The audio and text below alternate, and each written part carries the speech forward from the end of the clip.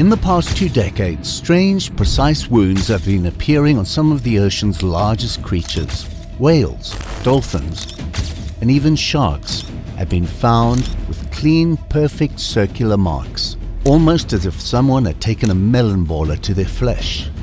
But the most chilling case occurred off Guadalupe Island in 2010, where a great white was found with 2 perfect bite marks on its head, right in one of its most vulnerable spots. These weren't just scratches or random bite marks. They were deliberate, surgical, as though something had punched through its flesh. And it wasn't just marine life being targeted. In the 1970s and 80s, US Navy submarines patrolling off Hawaii discovered rubber circular domes punctured with similar circular holes, punctures so precise they appeared unalmost unnatural.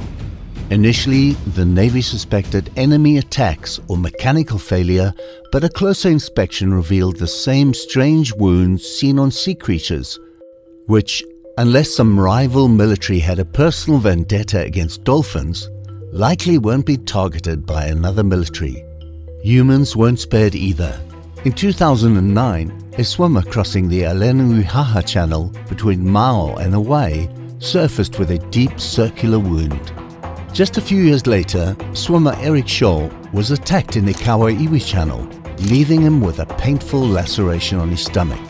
But the weirdest part of all of these mysterious attacks was that the victims had no idea they were even being bitten.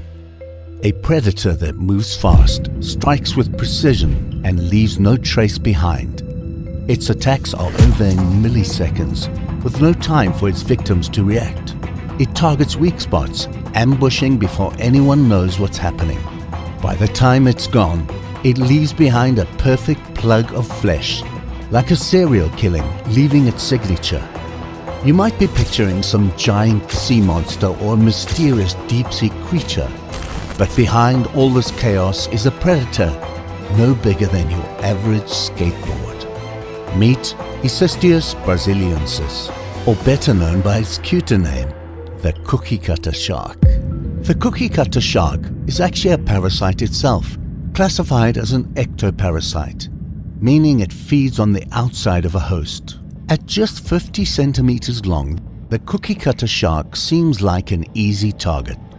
But this tiny predator has one of the most bizarre hunting techniques in the ocean, capable of making precision attacks on animals much, much larger than itself. In 2023, Captain T.K. Walker and his crew fishing off the coast of Australia reeled in a swordfish, but when they examined the catch, they saw something unusual: perfect round holes in its flesh. The crew had seen this before and immediately recognized the culprit. And this wasn't the first time such marks were seen. Back in 2006, marine biologists studying dolphins in the Gulf of Mexico discovered similar deep circular wounds, each about the size of a coin. The evidence was undeniable. The cookiecutter shark was at work, but this predator had been at work for millions of years. Fossil records suggest that its lineage stretches back to at least the Eocene epoch, around 50 million years ago. That's long before humans ever set sail, and even before whales and dolphins evolved into the forms we know today. And yet, for all these bizarre attacks, there's barely any footage of the creature behind them. Not because it's a myth, but because it lives deep in the ocean's twilight zone, thousands of feet down, where cameras rarely reach. We don't often see the shark, but we do see the scars, again and again. During the height of the Cold War, the US Navy was on high alert. Military tensions were at their peak, and every strange anomaly was considered a potential threat to national security. During routine patrols off the Pacific waters near Hawaii, Navy submarines began reporting damage to their sonar domes. These sonar domes were essential for detecting objects in the water, and any damage to them could seriously jeopardize a submarine's effectiveness in underwater operations. The punctures were unlike anything they had seen before. They weren't simple cracks or scratches, but clean, round holes that left the sonar domes leaking. At first, the Navy assumed it was a mechanical failure, But the more they examined the damage, the more baffling it became. The holes weren't random or caused by debris in the water. The clean circular holes had a distinct pattern that suggested that damage wasn't caused by some rogue object, but by something alive. Something with a methodical, precise way of making its mark. And with the Cold War climate, the Navy couldn't afford to dismiss anything that might be a threat. The mystery deepened as the submarines returned with similar damage over the years. Eventually, the Navy brought in marine biologists. These experts recognized the wound patterns. They matched the bite marks seen on whales and dolphins. Further analysis and even the discovery of tiny teeth fragments embedded in the sonar domes confirmed the truth. It wasn't sabotage or mechanical failure, but the work of a tiny shark. The sonar domes had been bitten by the Cookiecutter sharks, mistaking the smooth rubber for flesh. And despite the damaged sonar domes, this was definitely a sigh of relief for the Navy. Much better than a new Soviet weapon or underwater drone. But even though World War III wasn't as close as they thought, the operational problem remained.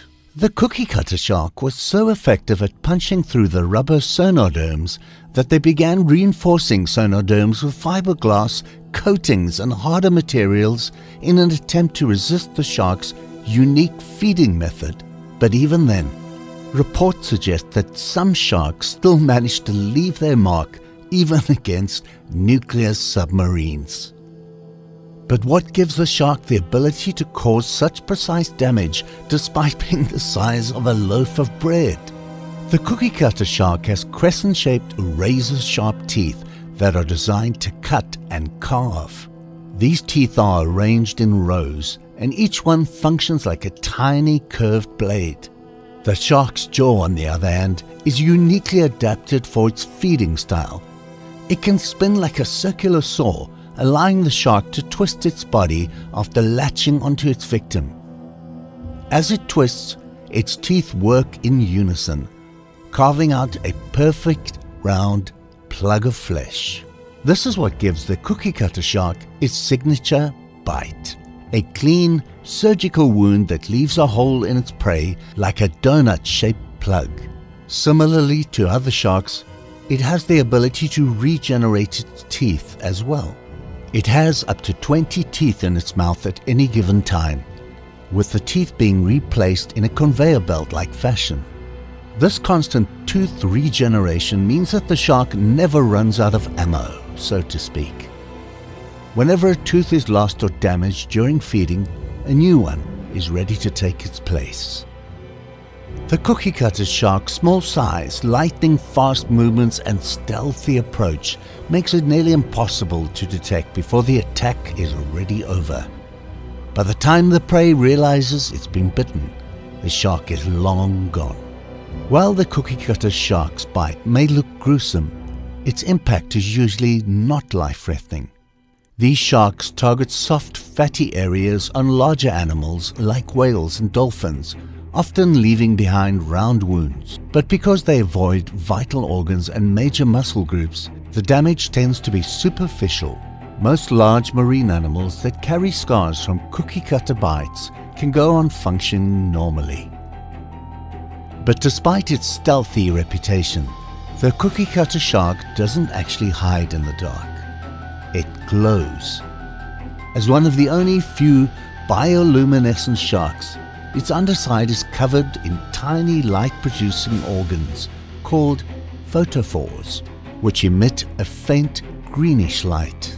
This glow helps it disappear against the dim surface light above, a trick known as counter-illumination. Strangely, it keeps one patch near its throat dark, creating the illusion of a small fish. That visual bait may lure its curious predators or prey for the shark to take its chunk out. For an animal that leaves such unmistakable scars, the Cookiecutter shark is almost never seen.